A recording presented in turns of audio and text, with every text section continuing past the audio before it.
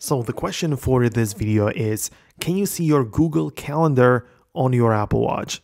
Well, officially there is no Google Calendar app which would support an Apple Watch version. So if you check it out inside of the App Store, you can see that we have the Google Calendar right here, and there is an available application for the iPhone as well as for the iPad. There is not available as an app for the Apple Watch.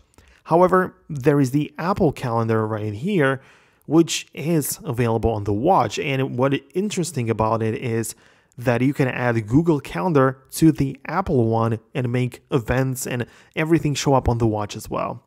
The way that it works is that on your iPhone, which is paired to that Apple Watch, you open up the settings, and in here, you want to come back to the main section, scroll down to find all of the apps at the bottom, then click on Calendar right here and tap on Accounts.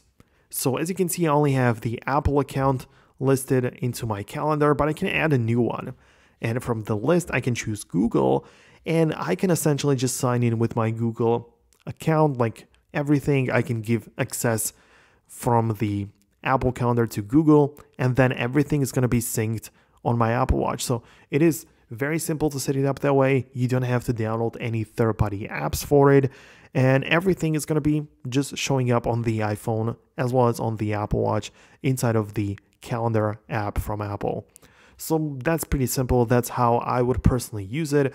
Obviously, there are also some other calendar apps which might work with the Apple Watch, so you don't really have to stick with the Apple one, but I'm pretty sure that this is like one of the best ways to do it, because some apps, you can see even third-party calendars don't have Apple Watch apps. So this one is a safe bet, and you can be sure that there is going to be one available. You can see most calendars only iPhone and iPad only. So that's it. That's everything I wanted to talk about. Hit the thumbs up if you liked the video, subscribe for more, and I'm going to see you in the next tutorial.